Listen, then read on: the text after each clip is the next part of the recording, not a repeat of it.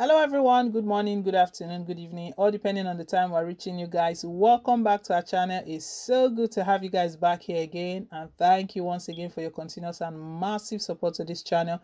God bless you, my people. Really appreciate you. We pray that even as you support this channel, God Almighty will support you in whatsoever you lay your hands to do. In Jesus' name, amen. Thank you once again, guys. Yes, my people, as always, we're back again with latest and most authentic happenings in the country. We all know that earlier on in the week, former Lagos State Governor and the national leader of the All Progressive Congress, Bola Ahmed Tinubu, celebrated his 69th birthday. I know hearing that number alone is enough discussion for the day. You know, arguments that Bola Tinubu can't be 69 years old.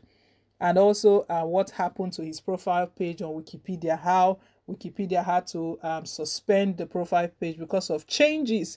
The age kept changing. It was changed 84 times in a day. Quite interesting. And what was it moving from? It was moving from 69 to 79, 69 to 79. I don't know who was doing that, but anyway, what looks like what was happening, those who feel that Tinubu is way older than 69, they kept changing it to 79, and Tinubu's loyalists, or Tinubu himself, kept taking it back to 69, and as a result, they had to put the profile on hold. But anyways, we know all that went down. He went to Kano for his COLLOQUIUM to mark his birthday.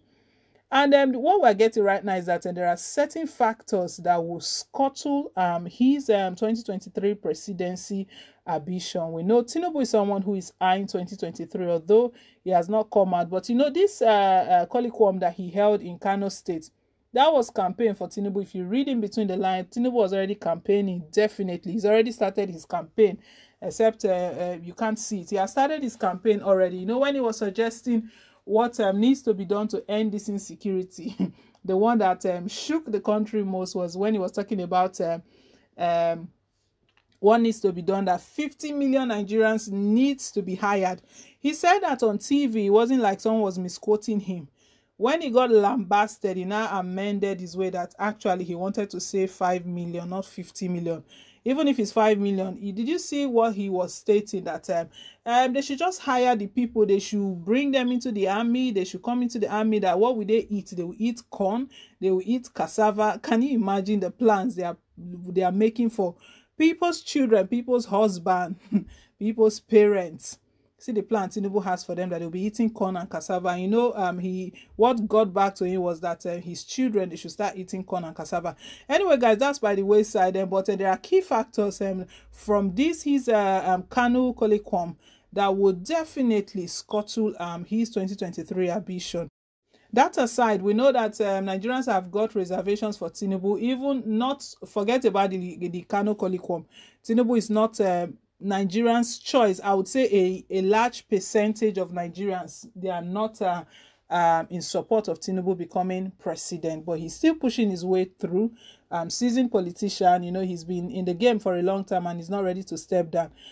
We'll find out more details how this affects Tinubu's 2023 ambition. But before we do, guys, please don't forget to like, share, and to subscribe. Thank you once again.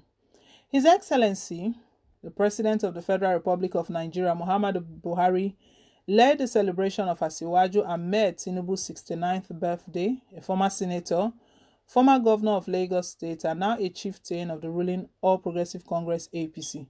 It is the first time that Tinubu's COLLOQUIUM is held outside Lagos or Abuja, the nation's capital. The celebration has raised many concerns for commentators and politicians who have now given it a political connotation 11 years after it started. This is because prior to Tinubu's surprise appearance last week in Arewa House, Kaduna, where he delivered a keynote address, the Arewa Youth Consultative Forum, led by Yerima, had protested Governor Abdullahi Umar Ganduje's decision to hold the event in Kano. The birthday was truly unforgettable, with messages of goodwill, prayers, and best wishes flowing in from all corners of the world, sharing their joy and happiness as the national leader celebrated his 69th birthday in Kano. President of the Federal Republic of Nigeria, Muhammadu Buhari, described Tinubu as a nationalist and someone who played a crucial role in the creation of the All Progressive Congress from 4 other political parties in his speech and goodwill message. He also said that Tinubu was instrumental in ushering in the APC change movement and that his choice of KANO was indeed timely given the country's ongoing ethnic tension. The president's remark have put an end to the long-running fictions and reports that there are 2 APC camps, Buhari's and TINUBU'S. However, from TINUBU'S speech, a lot of concerns were raised and also arguments about TINUBU'S choice of what to do with Nigerians and how to end the insecurity in the country. Tinubu had stated that 50 million Nigerians should be engrafted to join the military and they should be fed with corn and cassava. That got a lot of Nigerians reacting as why Tinubu would prefer that Nigerians would be treated that way. Many political analysts have the opinion that this colloquium in the north may affect Tinubu's 2023 presidential election. However, others have it that Tinubu's choice of using KANO for his 69th birthday may help douse the tension of the ethnic crisis currently going on in the country.